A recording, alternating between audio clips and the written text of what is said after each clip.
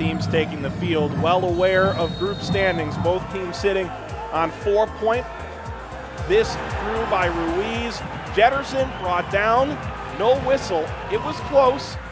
Playing it in, Ruiz scores. No, he put it off the crossbar. Oh, he just needed to chip that in. From Escoto, right-footed strike. Jesse Gonzalez slaps it away. Akindelli plays it on the ground. Pitter right towards Ruiz. It's still loose. Did it get over the line? It didn't. They just couldn't get it across the goal line. FC Dallas shooting fish in a barrel, but they just can't hit. Final score in Frisco, FC Dallas 0, Suchitepéquez 0.